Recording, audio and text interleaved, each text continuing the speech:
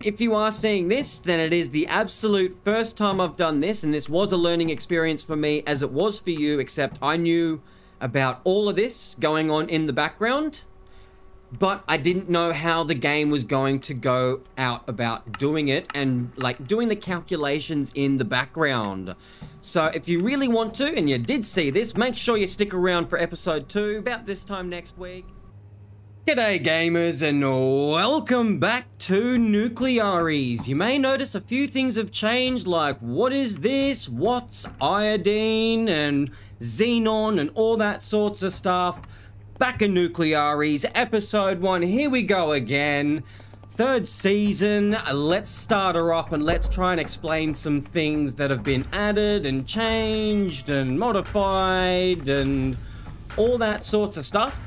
So the lifetime, life expectancy of some of the waste products that we are now having to deal with in the reactor core, which is that iodine or iodine, whatever you want to call it, and that xenon.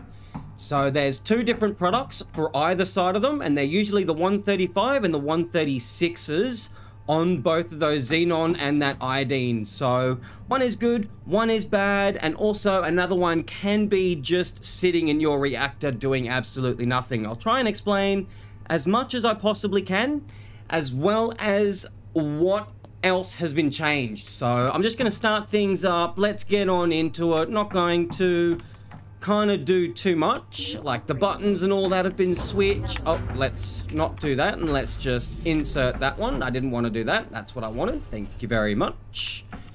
Let's get the thermostat on. I'm just trying to remember at the same time because it's been such a long time since I did all this, and it won't take too long for me to actually get going on it. 49 in case we get that objective. Let's turn the condenser on.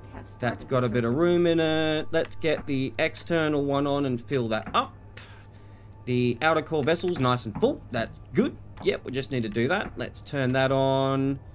And I might just turn this on to like 5 or something. Oh, one more. Thank you. And chuck that on just there. Yeah, that should be okay to get that warmed up a bit. And a little bit more effective with that vacuum pulled on the concrete towers you see out of nuke facilities. Just turns the steam back into water to get reused in the whole cycle all over again. And the boric acid is the new chemicals, or it's not really new anymore. It should be quite familiar on this channel. It is a boric acid injection system pretty much, and that goes into the pressurized reactor core that helps moderate its reactivity, aka its temperature. So I don't want to bring up any of the temperature at all until I get at least 80 bars on this vessel pressure, because we don't want any steam bubbles in our reactor, as it's a negative coefficient, that's what it's called, and it's really bad. Your reactor and your reactivity likes the water in your primary coolant system, and it dumps all that heat into the water, where if it's only the steam from that negative coefficient, it'll actually delete all that heat kind of thing and just not work out as effectively as it should be in a normal reactor. So we're just coming on over here. We just want to top the condenser off maybe to about 30,000 liters, or even just before that, and I'll turn the switch off, as all the pumps and stuff take time to power down, power up, valves open, close, all that sorts of stuff and more. So that vacuum has been pulled. Very, very nice. I've got my primary coolant system on. I need to get my resistor on, as when we're generating power with our turbine, the power needs to go somewhere before outputting power to the grid, or it'll internalize and blow up your steam turbine itself. So let's make sure that doesn't happen at all. We've got the synchroscope here that will need to match what power frequency our generator in the facility is working on compared to where the city's frequency is at the time, so we can sync up and there's no damage when we do finally close this breaker to output power to the grid. So what I'm going to do now is I'm going to quickly start operations, or request to, so I can start outputting power to the grid. When they come back, they'll request received, and then they'll give me a time. So that's the request received, just like that. And they'll give me a time eventually. So that should stop right about there. That's more than enough for what we need to start actually building this up. So since we've got the boric acid, I need to yank these control rods out of the core to increase the temperature and the reactivity a lot more than what you would normally without the core and the chemical treatment like the boric acid and things like that. So what we're doing now is that we have a 6.3% chance per second to create what's called iodine. So that's why this is going up. And at the same time, we have a 0.3 chance to create that xenon. So iodine is actually reactive, and it is somewhat a little bit good for your reactor, at least in terms compared to the xenon, which is a nuclear reactor poison, or it is actually called, what is it? It's a neutron. Oh, I can't remember the name, but we cannot waste any more time. We need to get on and get some power out to the grid nice and stably as soon as possible. As soon as this gets to about 100 degrees, like right about now-ish, we need to turn this on. Let's get O3 on, and let's just turn this down to about 40. I think that should be good. That should start going down. Our condenser pump is nicely filled up. This one is still filling up ever so slowly from an unlimited water supply. And the same with that condenser, where this one here, that fills this up, actually pulls from this tank specifically, as well as when you're emptying this out, it goes into that tank as well. So that fills up and that fills up, pulling from that one when you turn that feed water circuit on for that. And we've got that for the outer core vessel. So that alarm right there is saying we are now producing power, and I'm not sure why it needs to go and like make you deaf and all that sorts of stuff, just to say, yeah, you're producing power. So heads up. Thanks for that. I appreciate it. As we get the reply, 10 a.m. is when they'll be expecting us to be outputting power. And this one right here, your synchroscope will not be able to become active until that 10 o'clock time arrives, or whatever time they're ready for it, for that power to be output to you. So right now, I need to slow that temperature rise by decreasing the reactivity a little bit, as much as I possibly can. Come on over here. The boric acid is definitely being dumped into the inner core vessel. And we're about 1280 so far out of about 3000 that we'll need to get to try and get a nice stability in our reactor. Oh, this is actually interactive. That is absolutely really, really nice. This is one of the newer things in the new update as of a couple days ago. So 323, we want about 360. And that is, well, that should be slowly going down eventually. How are we going on this very quickly? We're going pretty good, pretty darn good. We are dropping a little bit, so let's bring this up a little bit by an extra 5 and start fighting it a bit more. Are we producing? Yes, we are. Let's see if we can crank this all the way open to stop that from blowing up our resistors. That has a capacity limit of 5,000, which we are definitely over. Oh my god, we might need to repair it a little bit, or it might actually blow some of it up. Hopefully that temperature doesn't go too much more than this. About 70-80 degrees is when it will cause some really big damage. How are we going on that? 370. Let's get this to 99, and let's just reset that, so to stop the reactivity and the temperature. This got to about 50-ish. So let's go to about 45. Let that equilibrate and just level out a second. As we want to continuously produce power to bring this number up, but not actually drop this to 0. Let's drop it down to 33. So we're bypassing a third of the steam around our turbines instead of going through it to produce power. So that should eventually start going back up just like that. Thank you very much. And we can get this back up to 37-ish maybe. How are we going? 26, 25, that's okay. Our temperature, perfect. The condenser level is a-okay. Still dosing it. We're going up ever so slowly. That number comes up every minute or so. So we got 376, 375. Reactivity is just below that. So let's see if we can go this to 95 so we don't stall our reactor kind of thing.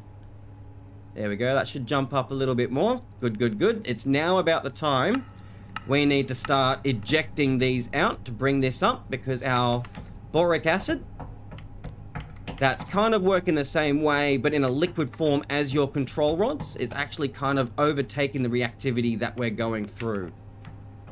There we go. We're producing nice stable power. It's 2 minutes before. Let's see if we can kind of dump out a little bit more. Let's go back to 33. That should be okay.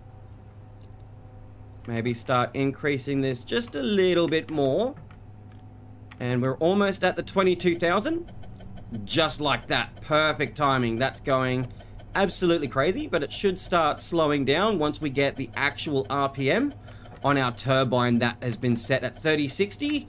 That should be the absolute standard, and it did used to be here before. So once that kind of stables out a little bit more and speeds up a bit, there we go, it's starting to slow down. 3052. See if we can close them down a little bit. Put a little bit more through. Generator, let's see if we can raise it a little bit. They did actually do a dynamic by holding the Alt button, which is what I'm doing now. It's just a little bit faster. So I should be able to increase the voltage to make it go around faster, around clockwise. Oh, that might be the temperature. That is the temperature. It did do quite a bit more, and that boric acid still hasn't caught up yet. That's okay. We can just bring that down. 2207. 3060. Let's bring this back up before we go over the 5,000, which we did not blow up.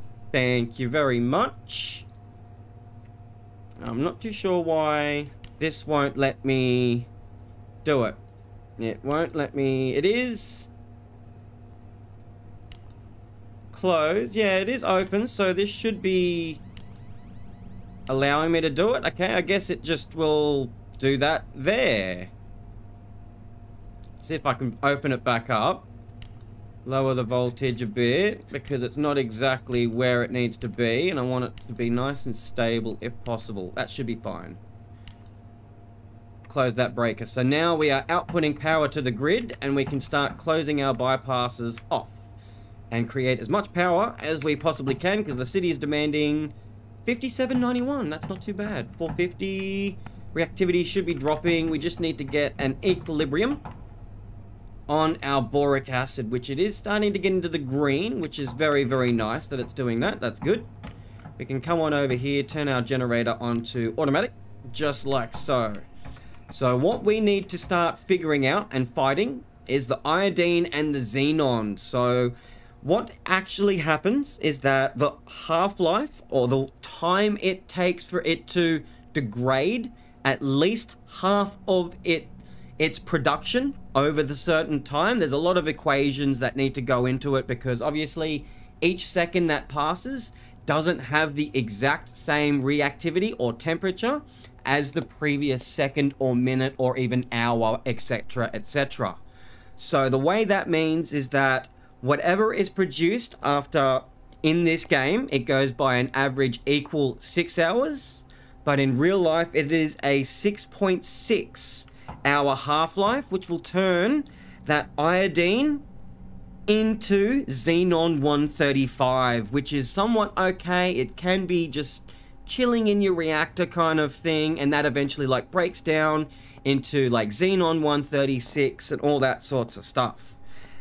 Then, oh yeah, it's just really kind of difficult to kind of wrap your head around how everything kind of works. But that's really interesting that that happened.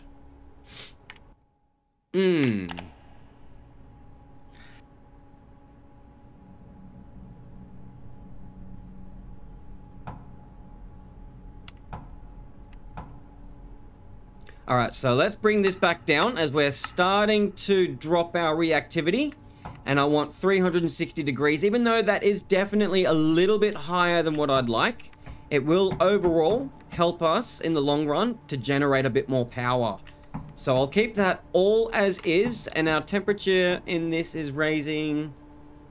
Yeah, not even really raising, to be honest. We're dropping that temperature, and the way this all sorts of works is the iodine and the xenon. So the iodine is somewhat radioactive, as I said, and that will break down in-game after about 6 hours, and then it turns into that xenon, aka the reactor poison, that word I was trying to search for earlier. Thank you, Editor Sharpie. So what that does overall is that the iodine actually helps you start your reactor up, kind of thing, as it is radioactive, but the xenon is not. It is an actual radioactive or reactor poison and stops any temperature raise in the system. So as I said, iodine every second has a 6.3% chance to actually be created. At the same time, the xenon has a 0.3% chance of being created at the same time. So there's a lot more iodine being created than there is xenon. So it is a lot easier to start your reactor up now with this than it was previously. Come on over here. We have stopped inputting that because we are at 3. And that is what the game really wants you to be at. Yeah, very, very interesting. So it really does want you to control both.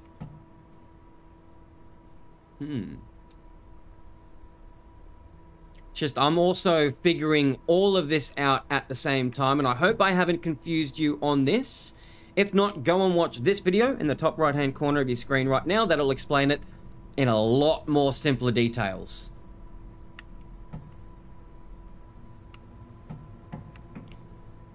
We are producing more than what the power city or whatever they want is demanding, and we're only getting about 79%. So let's see if we can start dumping as much power as we can into the city by just turning off our resistors and actually raise this number up as we can.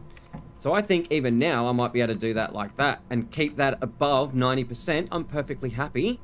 It will then, oh, there's 80%. So let's just crank that back off again. Speed it up in a bit of time, because we are in normal. We will get penalized if we overestimate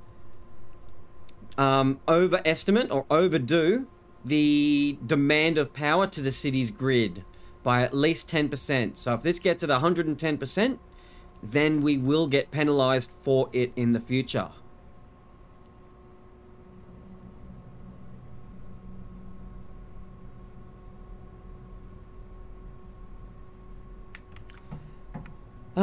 Yeah, I think that is just about as much as I can. If you are seeing this, then it is the absolute first time I've done this, and this was a learning experience for me as it was for you, except I knew about all of this going on in the background, but I didn't know how the game was going to go out about doing it and like doing the calculations in the background.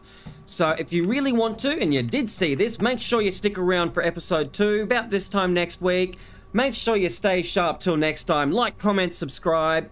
Any of your thoughts, as I do reply to any and all comments.